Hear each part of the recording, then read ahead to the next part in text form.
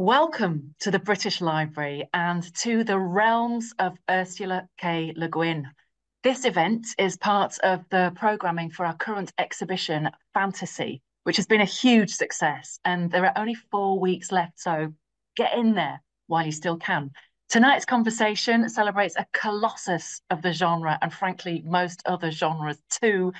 Ursula K Le Guin is just one of those writers who will accompany you for a lifetime.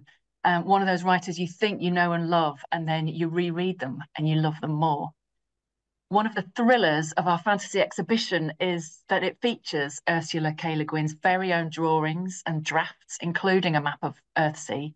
And these items are on display in the UK for the very first time. But back to tonight, and here's how it works. You enjoy the combined magnificence of our panel, and then they get to answer your questions. So do please put questions in at any time. You can see the question box below the screen that you're looking at. And with special thanks to our chair, Sarah Shin, who will be guiding everybody through this with her own special wizardry. Sarah Shin is a writer, editor, publisher, researcher, and curator, as well as founder and director of Ignota Books and Silver Press. So over to you, Sarah. Thanks so much, Bea. I'm really happy to be here. I'm really also happy to hear that you mentioned the map, which was fantastic to see, and we'll come back to that a bit later, I think. And it's been an almost inconceivable honor to publish Le Guin and to engage with her stories and her tools, the metaphors that she's given us, and also the alternatives. So it's also a great honor to be here today to celebrate her life and work with our magnificent panel. I'm going to introduce people briefly. So we have Theo Le Guin, Theo Downes Le Guin, Ursula's son and literary executor, Julie Phillips, her biographer, and Nicola Griffiths, who is an award-winning writer of many books, among them numerous fiction, science fiction and fantasy novels. And she was also shortlisted for the 2023 Ursula K Le Guin Prize for Fiction. So given that this event is on the occasion of the fantasy exhibition, I thought that we might begin by setting the scene with her path to writing fantasy. In her afterword to The Wizard of Earthsea, she tells a story about a publisher's invitation to her to write a novel for teenagers. And initially she says that the idea of writing for a specific audience scared her off, but she did like the idea of, quote, pure old-fashioned fantasy, not mixed with science fiction. All my life, I've been reading about wizards, dragons, and magic spells. So I'd like to start by asking Julie about how Le Guin got started writing and publishing fantasy. And then I'd like to invite Theo and Nicola to join in as they wish.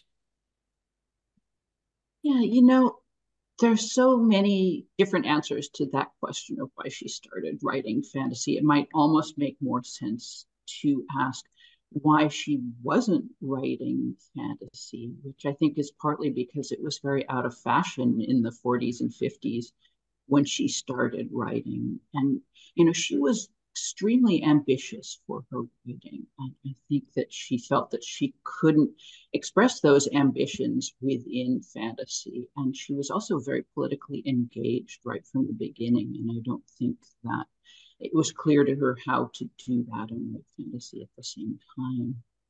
But, I think she turned to fantasy for the reason that a lot of writers and readers do, which is that the realism of her time, the realism she was trying to write, didn't have language to express her reality, to express her experience. It was extremely, male-centered.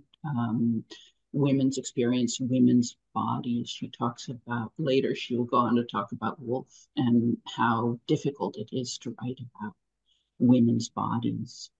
And I think that she found some of what she needed in fantasy. And, she went through a really long process of inventing herself as a writer. And the turn to science fiction and the turn to fantasy was part, and the turn to children's literature was part of that ongoing process. And then specifically, she was, one of the origins of Earthsea is that in the early 1960s, she got a microscope. She was thinking about writing a book on microbes for children for the same press that ended up publishing Wizard of Earthsea. And she was sitting there looking in the microscope and making drawings of these little one-celled organisms. And then this thing swam into her field of vision that was much larger and had kind of paws, and it looked like it was reaching towards her with its paws, and it had no face. And she was terrified. And, part of her realized that it was a tardigrade, it was a multi-celled organism. And part of her just remembered that primal fear of looking at that thing. And she said that that was the origin of the shadow in The Wizard of Earthsea. So there's a kind of Nicola was talking about, you were talking about fantasy arising from lived experience and arising from bodily experience. I thought of you and that, thinking of that experience, the experience of the shadow. Yeah, for me, honestly, all fiction is embodied fiction. I can't think just with my mind. I think the mind is the body. But fantasy, I think, is particularly a thing of the body. Fantasy, so much fantasy is about the natural world. It's about trees and birds and a lack of machinery. I think in most fantasies there's a striking lack of mechanisms. And I think there's a real reason for that. I think our earliest stories are as simple as humanly possible. It's about a body, a human body in a place. And that, I think, with fantasy allows you to get rid of the cultural accretions, because you're looking at what's possible, what's been possible for the last 250,000 years of humans being humans. I don't know if I'm making sense here, but I get the feeling that in that sense, Le Guin and I, to a degree, come from the same place. It's about being. It's about being in a place and feeling the world. It's a different kind of creation. She was so deeply rooted in place. And she said that a lot of her fiction came out of observations of places. And out of that feeling of being a body in a particular natural world, I think. So, I also think that what looks like alternation between genre in retrospect may not have felt as much that way to her. To some degree, she was very interested in the formal difference between fantasy and science fiction, but at the same time, she spent her life erasing many of those boundaries and speaking about how little those boundaries matter to anyone except publishers. And if you think about some of her very early work, like the story April in Paris, which predates her first science fiction novel by a couple of years, that is a fantasy story in the sense that it relies on magic and the occult, but the protagonist is a scientist, and he sort of acts and behaves very much in the empirical framework. And then 2 years later, Rackhannon's World comes out, and that is clearly a science fiction novel in the sense that, again, a social scientist is the protagonist and there's interstellar travel, but also that protagonist gets to ride a wind steed, and there are very elven characters. So is it, which is fantasy and which is science fiction? It's not clear to me. I think so much of genre labeling is all about understanding reader expectations. I think if you label something science fiction, you know what kind of reader will be reading that book. If you label it fantasy, you've got a different kind of reader. But I can't speak to Ursula's work, but for me, I don't think I have this story to tell. Should I tell it as fantasy? Should I tell it as science fiction? For me, I don't even begin with a story. I tend to begin with a question.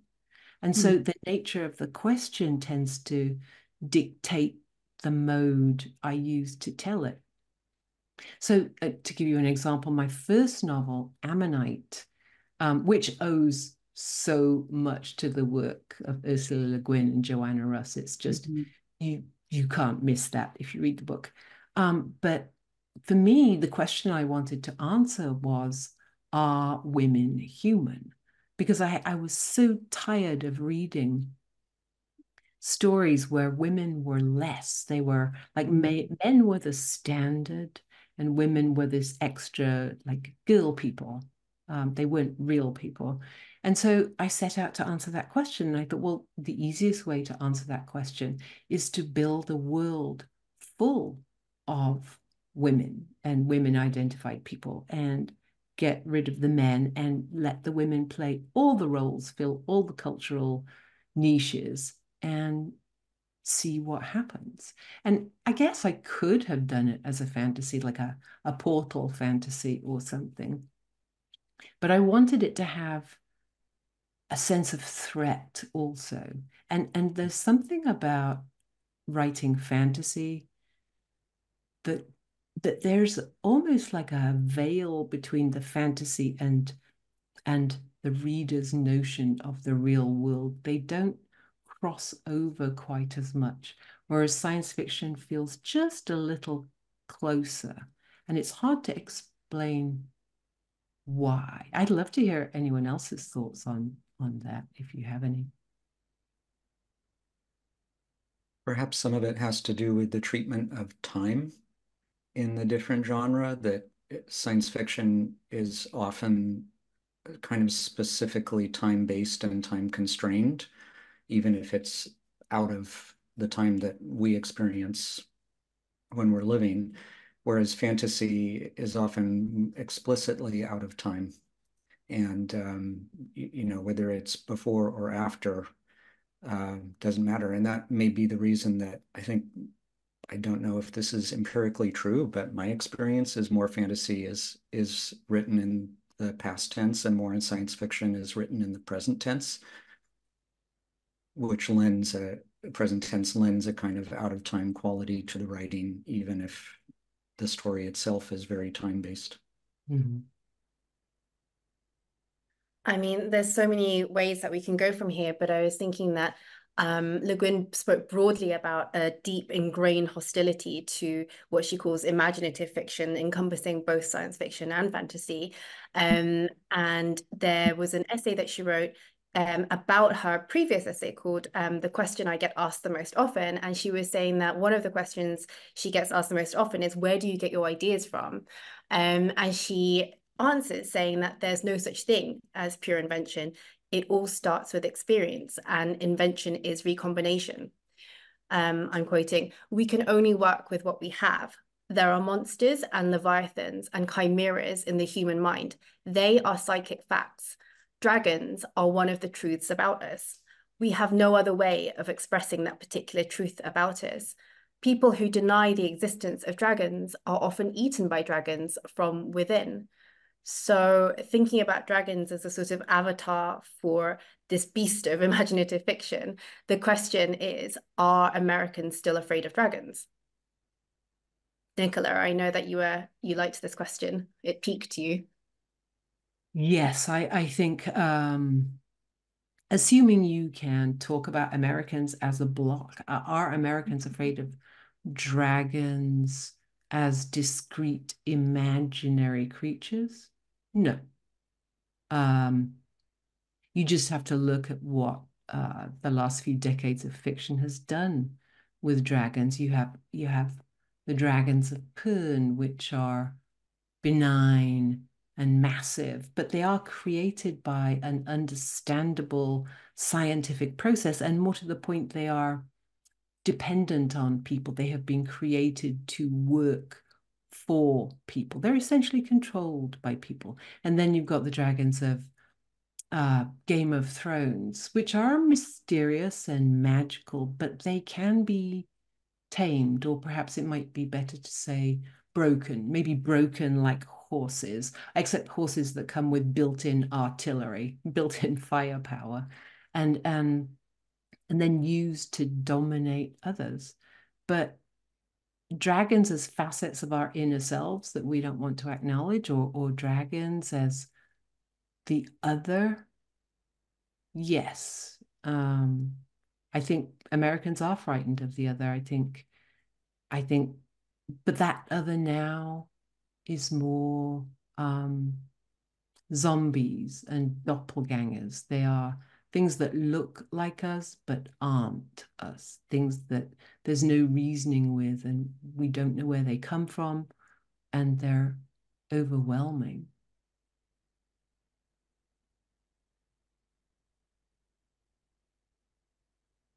I think that one of the few statements you can make about Americans as a bloc is that we're afraid of a lot of things at the moment, not just dragons.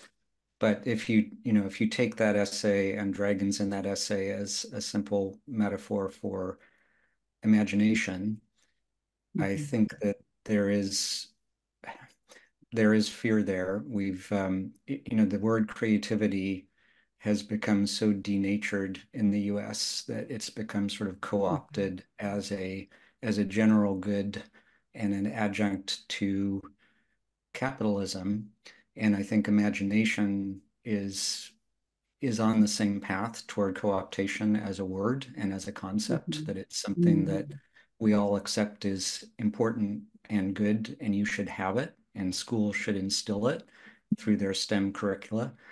But what purpose it actually serves, I'm not sure many of us, and this is really not just a statement about Americans, many of us are unclear about what purpose it serves beyond being a differentiator in the job market or as a influencer or content creator.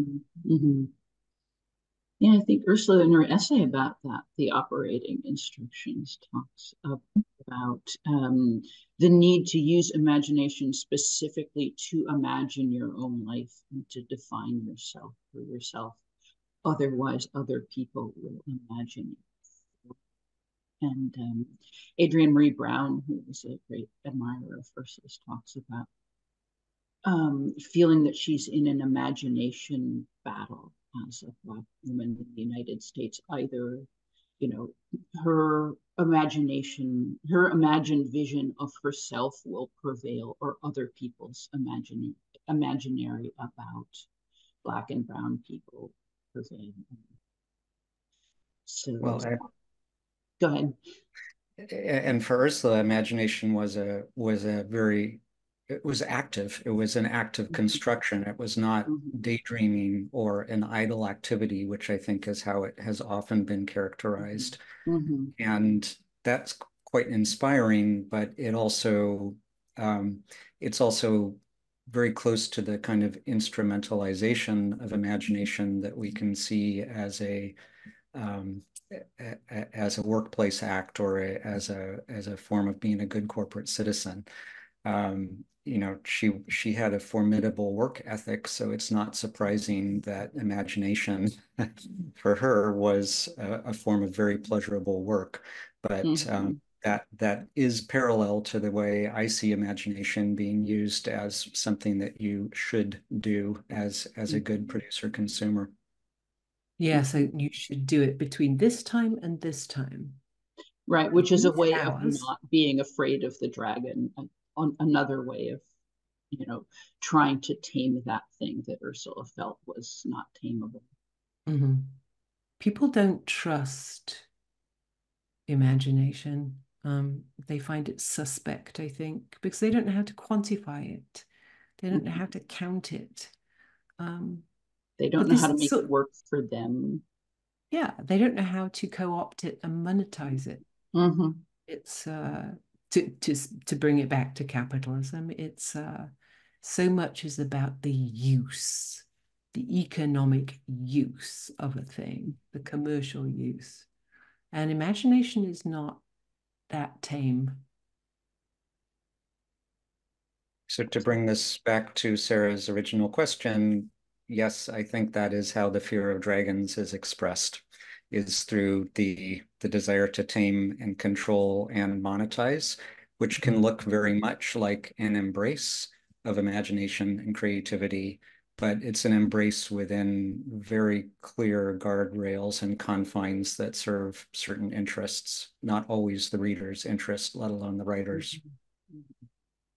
I mean, in some ways, fantasy here becomes a critique of the idea of reality, which should be enclosed in inverted commas often, I think. And, you know, thinking about Le Guin's 2014 National Book Awards speech, and she says something that has become a bit of a mantra, which is that it goes something along the lines of, you know, when we used to live in the age of the divine right of kings, that was taken as a given. But things change, and it's possible to change the reality that we think or are told that is given. But I also really liked the way that you were speaking about the imagination as active, Theo. An active imagination is a Jungian term, and I was interested quite early on in my reading of Le Guin in her engagement with concepts like the shadow. And then thinking about how Julie was talking about something about imagining yourself. Revisiting A Wizard of Earthsea to prepare for this talk, I was really struck by how it's not just a coming of age story or a Bildungsroman, but it's quite specifically a Künstlerroman. It's about the mastery of a craft and the art of magic, which in many ways it's suggestive of the art of writing. So one part of the question is, how often in Le Guin and in other writers does fiction contain the story of writing fiction? And to broaden it out for Julie's biography of Le Guin, which I'd love to hear more about, how often does writing contain writing about writing? That's a, you know, I think that is something that keeps coming back in Le Guin. And, you know, the physics in the dispossessed partakes a little bit of the magic of words, I think. And one of my favorite late stories of Ursula's is the Shobi story, which is, it's a science fiction story about transference, instantaneous travel through time and space. And it's very much a hybrid science fiction and fantasy story in that the spaceship is constructed like a house. It has a library and a fireplace. And they get lost, and the only way that they can come home is to sit around the hearth and tell the story of their journey until they can agree on what story it is that they're telling, which is a story about space travel and a story about literature and a story about family, and what makes people human is such a rich bit of meta fiction about writing and the work that it does. Yes, I'm not sure I see Wizard as metafiction or writing about writing. I do think that there is sort of a triangle between writing, magic, and morality in that book, and the connective element is morality. That, you know, language and morality are heavily linked in Ursula's oeuvre, and morality and magic are heavily linked, and magic, of course, is partly expressed through runes and writing and speech. So in that sense, they all come together, but I see it more as a triangle than two parallels. I think I'm getting mixed up in my geometry now. Well, there's a question about power, I think, and the morality and the power and the responsibility to use power correctly. I was wondering, Nicola, if you might be able to speak about power in relation to some of your explorations of, for example, gender or disability in your work.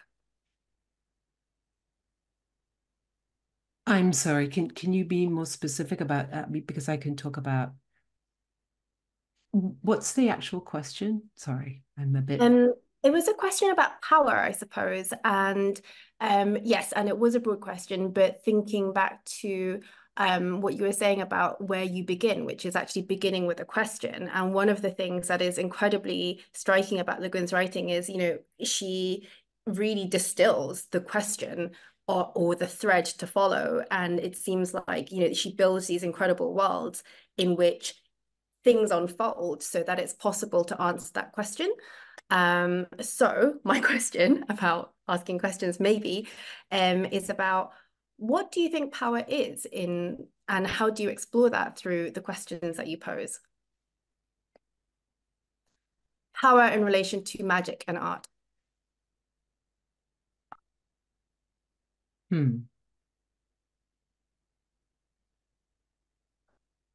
So magic as a kind of power, or I think art is power itself. So your question is splitting into this whole shooting array for me. Magic, writing is a kind of magic for me. It's if I'm lucky, if my writing's going really well, it feels like a dream. It actually feels a bit like maybe a hypnagogic state. Actually, some of the most powerful images and moments, the kind of things that I think snag a person's attention, they actually come from falling into a kind of hypnagogic state, just that moment when you are falling asleep. So your conscious control of your mind is thinning and fading, and it allows all these kind of interesting, powerful things to come arrowing up out of the deep. And I used to keep these index cards in my drawer at night, and I would wake up from this state and just write without turning the light on, just write on these cards. And sometimes in the morning, they would literally be incomprehensible. You could not read them. And then other times, they were just this lovely image that I have no idea where it came from. It came from somewhere very deep, all these different kinds of experiences that come together. And I think that is one of the real gifts of fantasy, is that it gives you permission to let go of this sort of self-protective, rational control of how things should work and just explore what might be possible. So yeah, in terms of writing as power, as magic, absolutely. Nicola, I'm so glad you answered the question that I would have asked if I were a viewer about whether you wrote down what you experienced in the half asleep, half awake moment, because I think that's the natural question, is what do you do with that as a writer? How do you use it? And the first question in order is, do you actually transcribe that? And can you wake yourself enough to make a cogent note, and how do you use that later? Some of them, sorry. Oh, no, I just wanted to thank you for grasping the edges of my very Neptunian question. But also the way that you answered it made me think of the image that begins the Lathe of Heaven, where there's the jellyfish floating in the ocean. What were you going to say, Nicola? I was going to respond to Theo about how to bring the magic and the real world together, as in how do you bring those hypnagogic images into your work? And the fact is that sometimes you can't. Sometimes I have this whole folder of these lovely rhythmic snippets of, I think it's wonderful, but it doesn't fit anywhere. I can't use it for anything. They're just balloons in space. But then sometimes these things, it's like reading poetry. I'm not saying what I'm writing is poetry. I'm just saying it functions the same way as reading poetry. So to me, it is not at all surprising that Ursula is a poet as well as a fiction writer, because there are some things that come from this place that you just can't use in a story. So I don't know if either Julie or Theo can respond to this, but do you think Ursula's poetry comes from the same place and is instead of story because it won't work in story? Would she have taken some of her what became poems and put them in a story if she could? Did she privilege one or the other, I suppose is what I'm trying to ask. At different times in her life, she privileged different kinds of writing. In the beginning, she wanted to be a poet. That was her earliest ambition. And her earliest published work was poetry. By around the late 50s, she was starting to think of herself more as a fiction writer. And quite often I find her poetry in her notes, in her journals, where she's using it to, I think she is using it to record those states and just to record her daily life and her daily experience. It's really the most kind of primary and emotional part of her journals is her poetry. And she would take things out later and revise them, actually almost not before publication. And later, I think poetry became a more focused practice for her, and particularly at the end of her life, when she said that she didn't have the energy anymore to write fiction. She was in a poetry writing group. She was only publishing poetry and did some extremely well-honed work. Her poetry is wonderful throughout. I particularly like her poetry.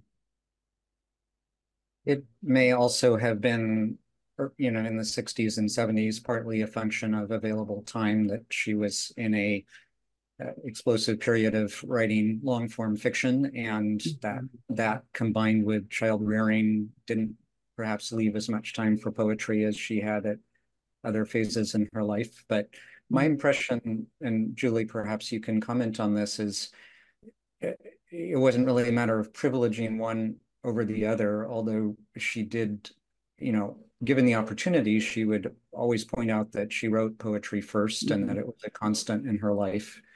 But they seem to me to have been different writing acts for her, that when there is poetry included in novels such as Always Coming Home, that poetry was very specifically written for that context. And when she set out to write poetry not in the context of a novel, that was a different act and a different process, and at various points in her life might actually have had you know, have been done in different places with different paper and pen, even, you know, that when she was composing longhand, the poetry would not have been in the same book or pad as the novel. Yeah, I think that's true. I think her poetry is, I find a lot of her poetry in her day books, even in her early travel journals. You know, she arrives in Paris in 1951, and one of the first things she does is write poems about the beauties of Paris. They're not very good poems, but it's clear that that's the way that she's responding to this, you know, overwhelming feeling of being in a strange and beautiful place. I'd just like to invite the audience to think of some of your questions, because we're at halfway and we'll have some time for audience Q&A at the end of our discussion. So if you drop them into the box, Bea will be sending them along to me. I just wanted to try and draw a few threads together there, where I'm thinking about dreams, and there's a really wonderful piece by Theo, Remembering Le Guin, and you describe traveling with Ursula both in life and in your dreams.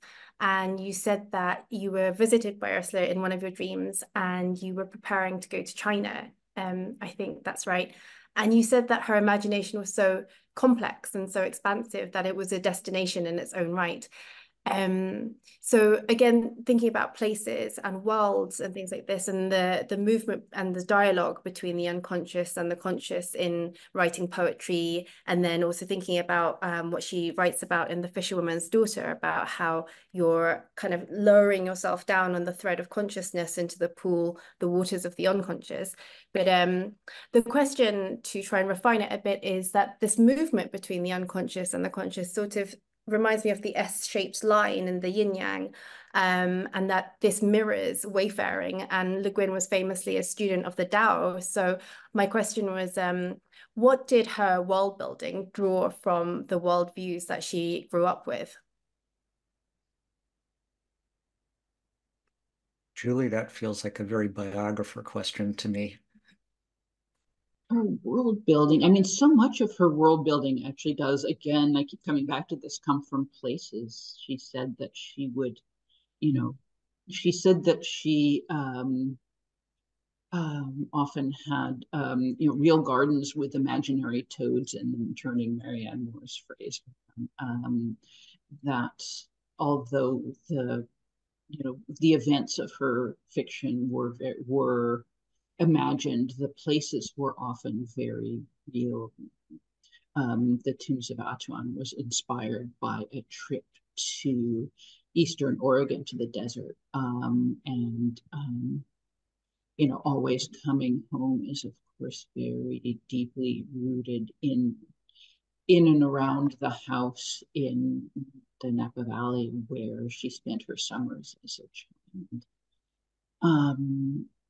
That is a very Western place. Those are both, and I think she spent a lot of time. One part of her kind of long writing apprenticeship was understanding how to write about the West, and which was also part of the realism she'd grown up with, that she didn't really have access to. Nobody was writing about California. Nobody took California seriously.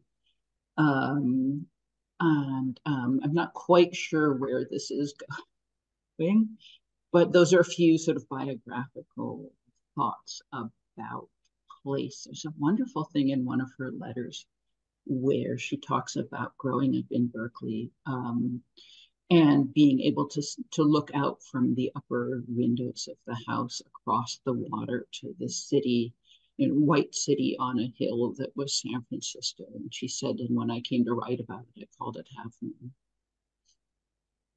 I don't want to underestimate the profundity of place in Ursula's work, but I would also say that as a writer, it seems to me you have to start somewhere. And people start in different places. Some people like to start with an outline and with plot, and that was not Ursula. And she started with place, that she had to fix that in her mind and to really work it out, literally as a map, as a picture. And that was what got the ball rolling in almost all of her work. Absolutely. I can see that about her work, and it's absolutely true of mine. And I had never really thought about the Tao in these terms, but this question, it makes me, if you think of the Tao that can be spoken is not the true Tao, and then relate that to the wilderness or the wildness that can be quantified, that could be measured, it could be boxed in and identified. That's not the true wildness either, because both these things have to be experienced. It's about embodiment. And what I know of Ursula's work is that I think her fiction, particularly if you look at something like Wizard of Earthsea, it grew more embodied with age. You just have to compare Wizard to Tehanu, and the change is astonishing. But for me, yes, it begins. Okay, how to put this? To me, fiction is it's an emergent property. It comes from interaction. It's like friction, if you like.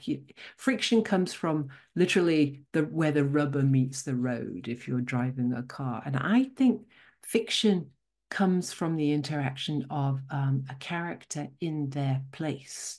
I think you have to be in a place to stand any chance of knowing anything about yourself in response to that place or your characters. I mean, I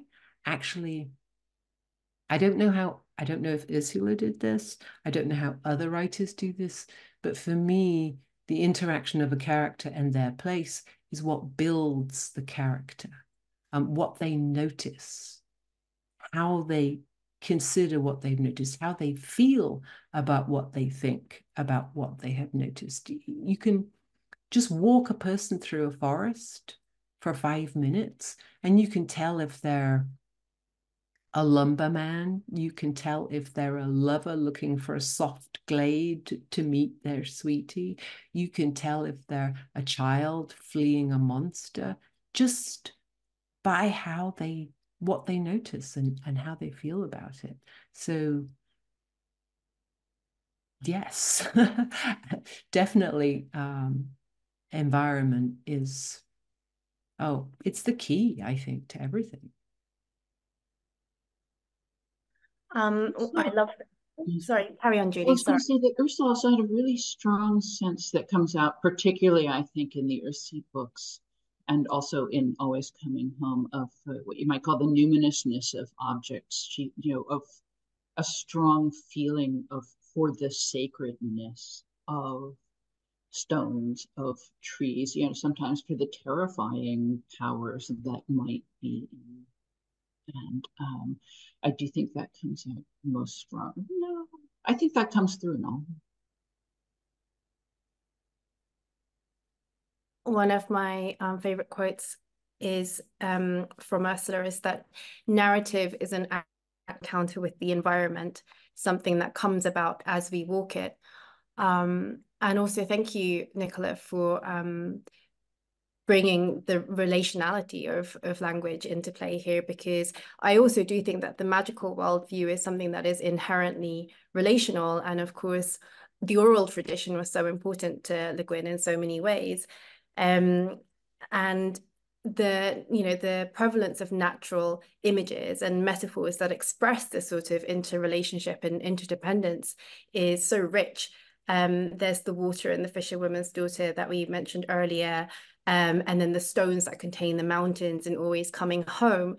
And I feel that this intimacy between aspects of nature and also the mind that perceives it and co-creates the environment is really fundamental to the oral tradition, which, is also part of the roots of fantasy. So myths will often be full of stories of metamorphosis and chimeras and also common speech between species, while some alphabets derive from trees.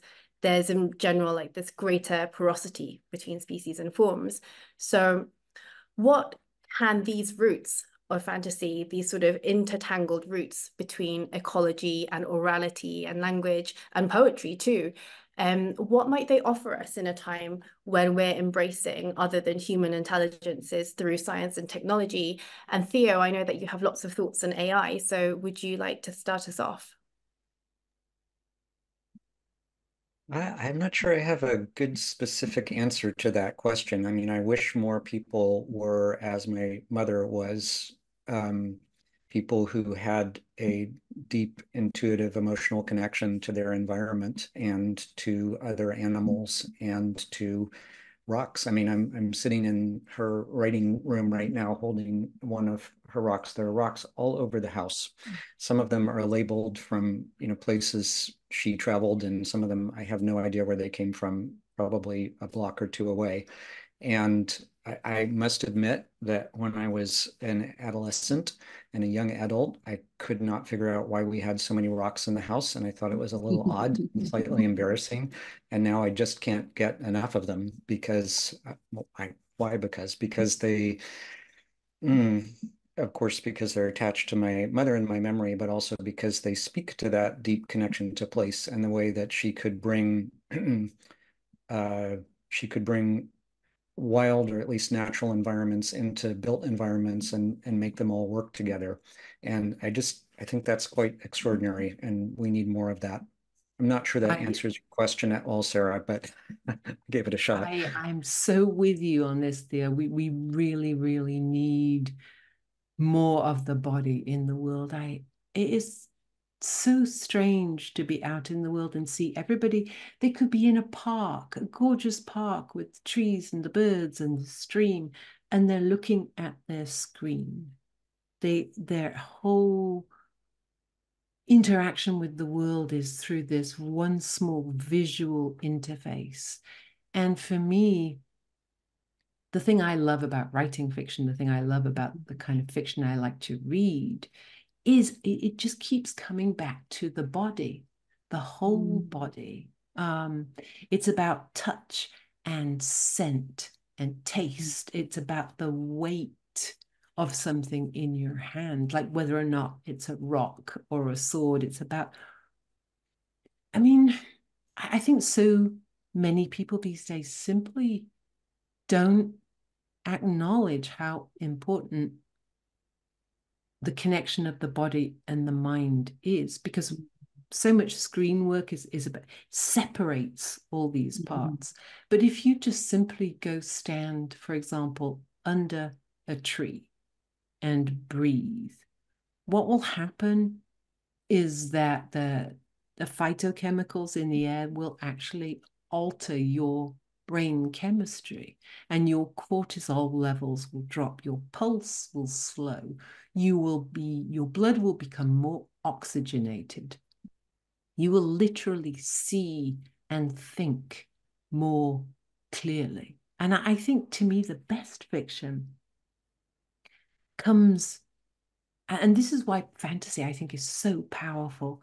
The best fiction comes from just that body in a place. It's a way to think back to what could be possible. I think I've said this earlier, without the accretions of everything. And I think poetry functions similarly. I think poetry is one of those language forms that leaves out what's not necessary.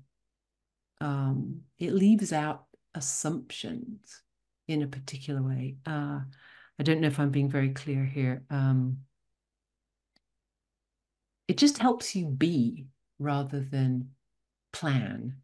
It's a moment. It's a distillation of a moment. And I think fantasy can do that.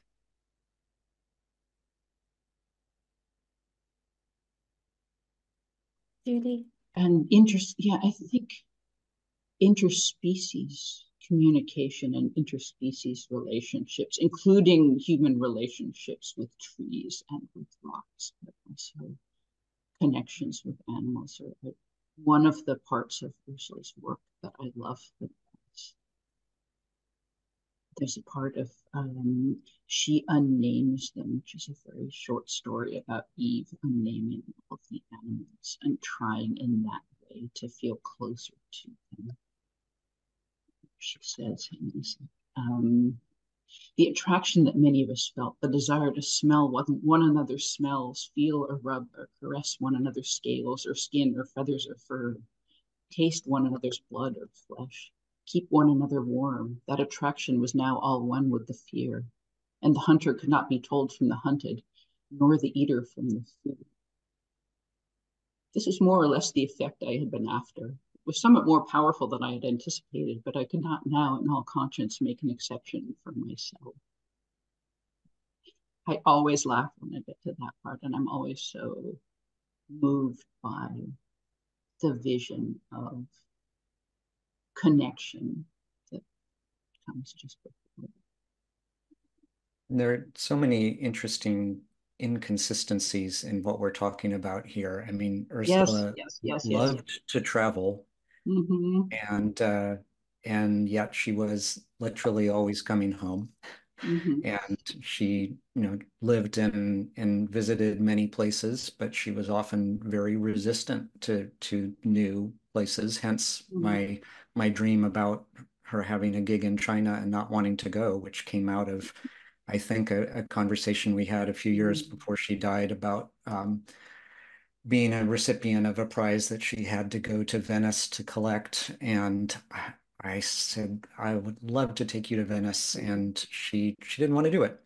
And she'd been to Venice many times. But, when similarly we talked, I think that dream about going to China came out of a conversation we had about places she'd not been in Asia, and how she felt she didn't need to at that point in her life, at least. So there's a contradiction there. There's a contradiction in someone for whom language was a gift and the center of her life, and yet she was capable of, super or sublingual conversation with other species like no one else I knew. So, and perhaps the lesson there is that the contradictions are okay. It's in trying to reconcile them and be one thing or the other that we lose the thread a little bit. I just had a quick look at the questions from the audience, and we have some really fantastic questions. So I thought that I might start sort of wrapping it up from me. But talking about the body and place and doing, I have a question that my co-editor on Space Crone offered, which is about practice. And So Maya is asking, how much did Le Guin sail? Because there's some pretty technical boat building in Tales of Earthsea. And we could also think about how she talks about sailing the stormy waters of publishing in Steering the Craft and elsewhere. So, and then also in Nicola's writing, which you've talked about already, but there's some really incredible descriptions of things from, beekeeping to swordcraft. So if writers are told what to write, what they know, which, lends itself to realism, but fantasy often refers to skills and ways of seeing which are quite different from globalized urban experience. How much is direct experience necessary to write about things? For me, no, not at all, actually. Because I write to find out, I write to find the answers. And when you actually visit a place, what you're doing is you're seeing someone else's answer in a particular way. So, for example, okay, if I'm describing Hadrian's Wall 1400 years ago, I don't want to actually go stand on Hadrian's Wall today, because Hadrian's Wall today, you can see the contrails in the air, you can smell exhaust fumes, you can hear kids binging away on their iPads in the background, and those things viscerally become embedded in the memory. It becomes set in a particular shape. Whereas if you read about it, if you lie back and imagine it while you're drinking a cup of tea on the deck and listen to birds sing, it really it frees me up anyway to imagine Hadrian's Wall in the long ago. So it's a real mix of but there again, you have to be very concrete as well. But I don't need to know how to weave to describe it. I read an expert's book on weaving, and then I have to dismantle all that and then go look at experimental archaeology and what people think looms of the 7th century might look like. And then I have to imagine, how do you build the tools to cut the trees to shape into the wood, and then what's the textile production? And so by the time I've done all the research, I've done all this thinking, I throw away what everyone else thinks because I've done so much work, and the answer itself kind of emerges. And it's a lived in experience already, because I've imagined it in a way that just going to visit it and looking and going, oh, yep, I know how to describe Hadrian's Wall. I think that's a very Ursula answer. Nicola, I think she would agree with everything you said, that it's not necessarily necessary to stand on Hadrian's Wall to write about it. And at the same time being accurate about actions or places that exist and not making up things that people could point out that you hadn't described correctly is very important. You know, that's a rule within reality that one must follow even within a container of fantasy. To the question of boats and sailing, I think Julie and I could stitch this together, but Ursula did take sailing lessons. She grew up in Berkeley, California, and she took sailing lessons on one-person sail dinghies in a kind of estuary or lagoon off the bay, very protected. And that made a big impression on her. She loved that. Beyond that, the only sailing I know of that she did was on ocean liners to and from Europe, and but she loved being on the water and especially on open ocean, and of course it figures in many of her works. Yeah, and of course she would say that you know what she knows, and it doesn't matter that much whether it's real. But she did, you know, speaking to what Nicola was saying, she did a lot of research for her historical fiction and all her, you know, everything that required specific knowledge. She told me that when she was writing Malafrena, one of her very early novels, she needed to know how long it would take to get somewhere on horseback. And she asked her father because when he had first come to California in 1900, he was often going to places on horseback because there were no roads. So he was an early source of information. And I don't think that was entirely limited to historical fiction, because I know for Left Hand of Darkness, for example, she read a lot about living in very harsh and cold environments that informed that writing. I was watching an interview from I don't know, 10 or 20 years ago in which she said she was reading a lot more about harsh winter environments than she was about sex and gender when she wrote Left Hand of Darkness, which I thought was funny. Yeah, she was always a fan of the Antarctic explorers, Scott and Shackleton. She was really fascinated with that. And so in a funny way, that book grew out of that experience. And then, you know, the desire to explore a world without gender came about alongside somehow the two got joined. Very, very choosy though. Shackleton, not Scott. Really? He was a good leader. I mean, he got his people home. No, she said some pretty nice things about Scott too. I suspect at different times she had uses for both of them at different moments. I'm tempted to ask what wasn't Ursula K Le Guin interested in, because hearing about Antarctica and everything just makes me think that her reach was so broad. But I was also thinking that, you know, somewhere she talks about how writing fiction for her is almost like translation, or actually it's very much like translation from one language which is over there, to another. And then, so, you know, whatever she experienced, obviously her capacious imagination transformed into something else. So, you know, the sailing metaphor, I'm also thinking, becomes the carrier of the carrier bag theory of fiction. And, you know, when I asked about science and technology earlier, it's almost like I should have glossed that with Le Guin's critique of technology and science, what she would call the linear, progressive, times-killing arrow mode of the techno-heroic. And it seems impossible to not think about the prevalence of that modality in the world right now today, and also about Le Guin's words about freedom and the role of writers too, where in the Book Awards speech that I mentioned earlier, she said that we'll need writers who can remember freedom, poets and visionaries, realists of a larger reality. So my final question is, how can writers and world builders offer a more hopeful paradigm for the world that doesn't reproduce the conditions in which the oppressions of so-called reality can be reproduced. Nicola, would you like to begin?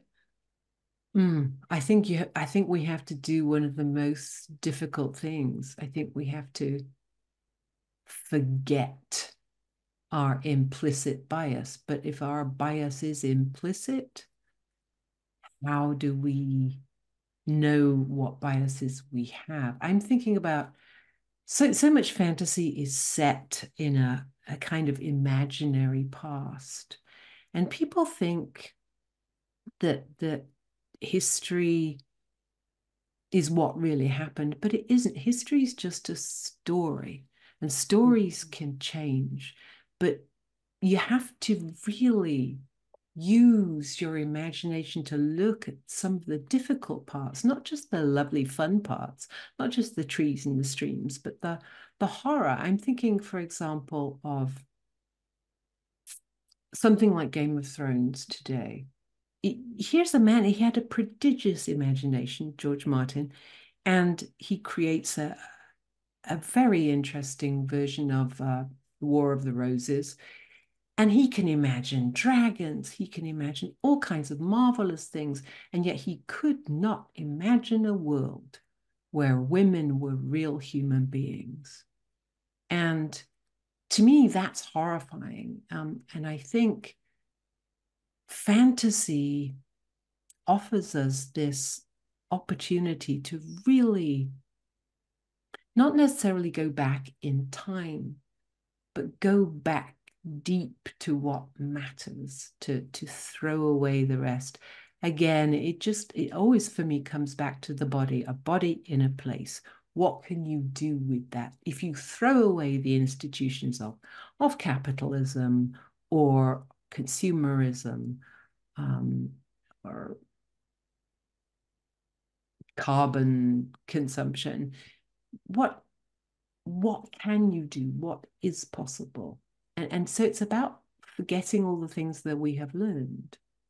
And while doing this very strange balancing act between remembering all the good things we have learned, it's very difficult to articulate. I'm sure if I sat down and wrote 100,000 words, I could give you a précis, but it's about the freedom to choose. It's about the freedom to not have to justify what you're about to say. It's about the freedom.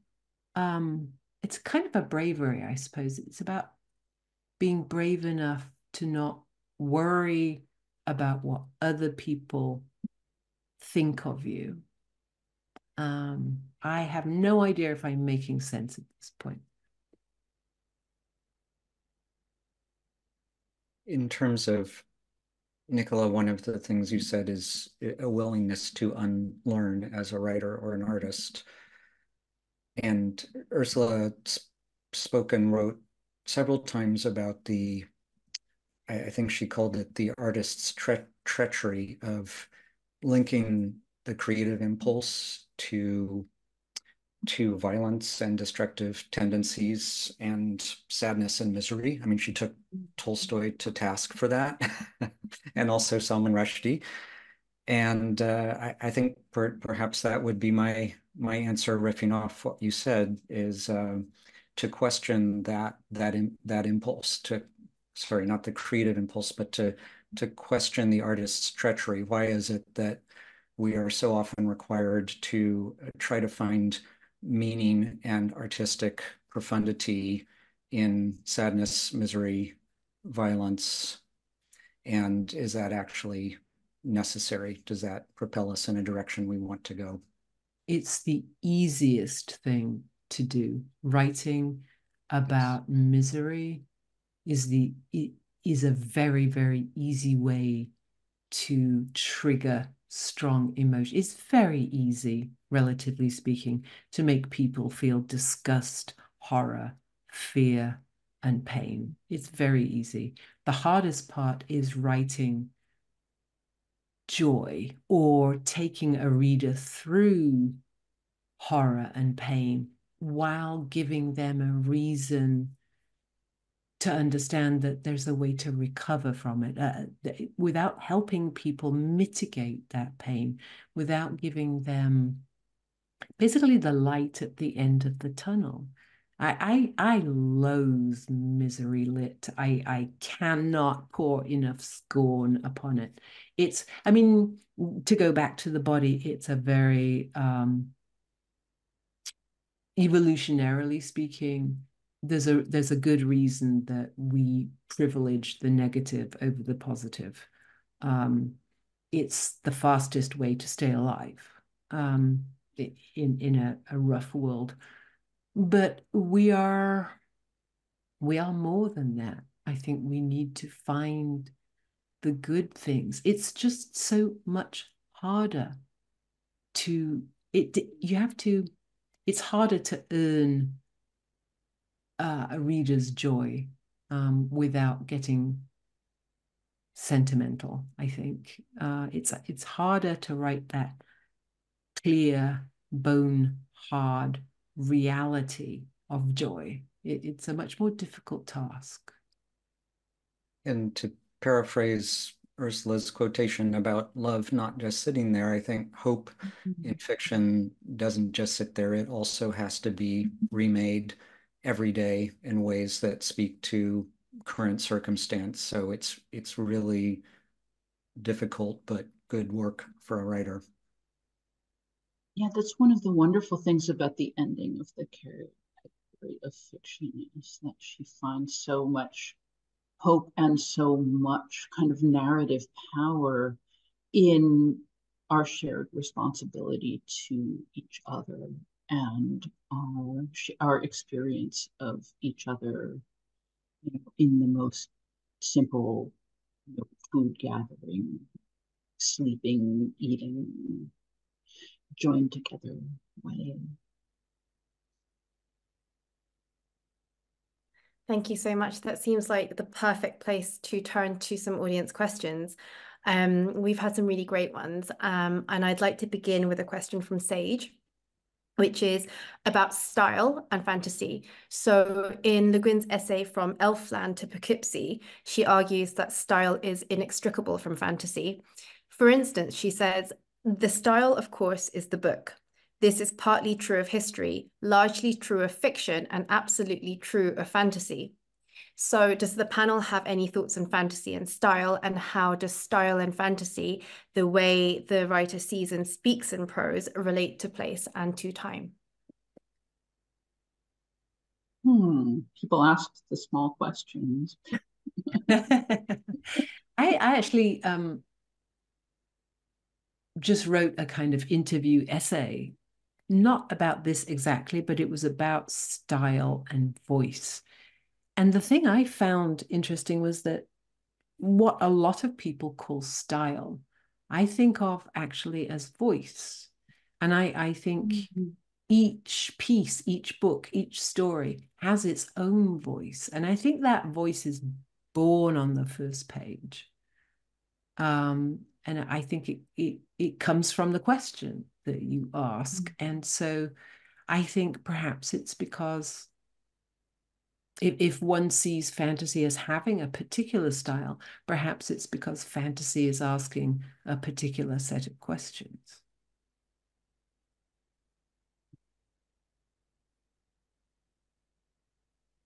Would you like to say anything to that, Julie? I don't think I could say it better than. Okay, fantastic. I mean, there's a sort of related question, which is partly biographical to do with Ursula's reading, I suppose. But the question is from Andy Sawyer, who says that, you know, Le Guin read fantasy writers like Tolkien before they became, for want of a better word, mass market. And he says, while there are terrific fantasy writers operating now, such as Nicola, is there a sense that fantasy has become, to use a phrase that Theo used earlier, tamed and monetized by people who have simply imitated Tolkien in a way that Ursula did not? I mean, From Elfland to Poughkeepsie is about that, and that was written in, what, 1973? So that would, you know, certainly there's been, you know, you know, there has always been genre work that is derivative and genre work that is spectacularly original, just as realistic fiction has those kinds of fiction. And I think that will, you know, I'm grateful to Ursula for belonging to the latter community. Yeah, I think every human endeavor has originals and copycats. I mean, there's a famous science fiction writer, Theodore Sturgeon, and he said 90% of everything is crap. Yeah, I was thinking of Sturgeon's Law too. Yeah, but here's the thing. I think he was a little optimistic. I think the number is a little higher. And I think that's true of fantasy as anything else. I mean, I'm really grateful that there is such a body of kind of genre materials in fantasy for everyone to enjoy and for everyone to use. Knocking, you know, derivative because but if 90% of everything is crap, then the absolute quantity does matter, because while that produces more crap, it also produces more good work.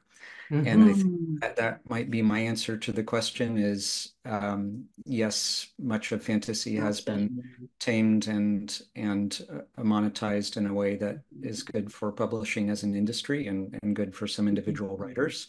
But there's also a lot more of it out there. And I think the boundaries of what we define as fantasy are somewhat more elastic. And I think to the prior question, you know, what the fantasy style or voice is much more elastic as well. And that's all for the better. I question the premise that there is a fantasy style. There are many fantasy styles and many more than there used to be. And there's also, you know, a tremendous pressure for writers to produce series books, and, you know, those kind of external and commercial pressures that I think are anathematic in many cases to good writing, because however good the writer is, they are spirit crushing. So that doesn't help, but I think I'm a little bit on the Sturgeon optimist side. I mean, that's one of the reasons that Ursula gave that speech in 2014, was in defense of originality against the pressure on writers to produce series. We have a question from Somaya, asking about the shift in fantasy from its focus on heroically abled bodies to more recently including nuanced and active characters with aging and disabled bodies and minds, thinking of both Le Guin's later work and of yours, Nicola. I think in terms of stories and history being a story, ableism is one of the strongest and most pernicious stories out there. We all have it. And I think what it is, speaking as a wheelchair user, it's my internalized ableism was viciously strong. I had no idea. So, for example, I wrote Hild, which is set 1400 years ago, and I wrote that book explicitly to put women and queer people and people of color back in history. And I got to the end and I was so pleased with myself. I thought, I've really done this. The book was published. And a month after it was published, I realized I hadn't put a single disabled person in that book, not one. And it was just, I was appalled. I was truly shocked. But that's the power of story. Ableism is just one of the nastiest stories in the world. And it is so strong. I've forgotten what the actual question was. I just, oof, yes. I think that's a fantastic answer. We have time for one more question. So the question will be from Suki Wilson, who is asking, Ursula feels like this huge presence, even in her absence. How does Ursula persist in each of your lives now? I'm not sure who to invite to answer this first, but I might look at Theo. Oh, how does Ursula persist in my life? That's a very difficult question for a son to answer about a mother, I think. It's a talk about embodiment. I mean, how do you get the distance and the objectivity to answer that question? But in pragmatic terms, it's my life work now to get as many people to read her books and stories and nonfiction as possible, and that's been an incredible gift that she, in retrospect, teed me up for and left me to do this in her absence. It can be quite painful, and everything I do points to her not being here, which especially the first few years after she died was really, really tough. But it also gives great meaning to my life. I feel fortunate to be right now so engaged with her life. And so reading her constantly and thinking about her, it's a little bit like having her to keep me company, but I also miss her very deeply. Yesterday was the 6th anniversary of her death, and it was hard. Mm-hmm. We have her work, we have her wonderful writing, we have the story of her life, that the example that she set for us, but as a living, thinking presence, in some ways she'll go on, and in some ways I'm certain. Yes, her living, thinking presence very much is still here, I think. But where I am, who I am, what I do, owes so much to Ursula. My first novel could not have been written without The Left Hand of Darkness, and without Joanna Russ, and without Vonda McIntyre. And I often think of Ursula and Vonda together because I actually met them very close together. And in fact, when I very first met Ursula, it was in a bookshop. She was doing, I forget what book it was, but she was doing the usual tour around the place. And I marched up to her and I said, "Hi." I said, "I've written a book." And I could just see her go, "Oh, no." I said, "Will you write me a blurb?" I said, and I knew enough to not have brought the manuscript with me and dump it in her lap. She said, "Well, I only ever write blurb these days, first novels by women." I said, "Well, that's me, my first novel." She said, "Well, and I will only blurb if your agent sends it to my agent." I said, "Great, I have an agent." She was like, and I could just see her thinking, "Oh no, there's no way to get out of this one now." And I said, "Thank you very much. I really appreciate it." And so my agent sent the book to her agent, and I actually wasn't sure that she would blurb it, but she did, along with a note with basically chastising me for using Irish names because they were incomprehensible and unpronounceable. And I'm like, okay. So yeah, I think of Le Guin as, I think the last time I met her was probably here in Seattle, and we went out for dinner, and I just remember her looking at the menu and seeing all the wine and saying, "Do you have Jack Daniels?" And I'm like, that's how I will remember that, this mix of a very fine person and just very practical ways of being in the world. Thank you to all of you for sharing these beautiful memories, and I'm so grateful that many readers can meet Ursula to some degree through the work that you're doing. If it wasn't lunchtime or the morning for people on the West Coast, I would suggest that we all raise a drink to Ursula now. But thank you again, and we'll have a drink later, I suppose. Thanks so much to the British Library. Thank you for having us. Thank you. Thank you.